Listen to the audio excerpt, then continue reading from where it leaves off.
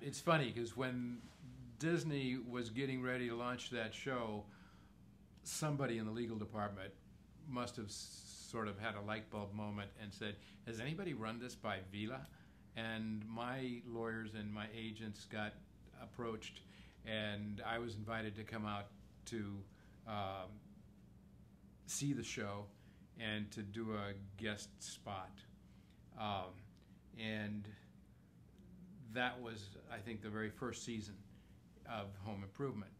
And in that one, I was portrayed as being myself, doing a guest appearance on Tim Allen's local show in Detroit, etc.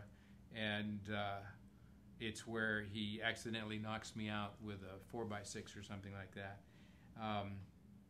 And it required a week. You shoot one of these little half-hour sitcoms. It requires a week. And so I went out and spent a week. I had a blast, had a terrific time, and the show was very well received. And I was on the show several times, and often in cameo as well. So one of the great things about that whole episode was that it opened up a brand new audience for me. 8 and 10-year-old kids who'd never heard of Bob Vila or This Old House, all of a sudden heard about Vila, and many of them are now in their 20s, and they're visitors to my website, or they've seen my reruns or whatever.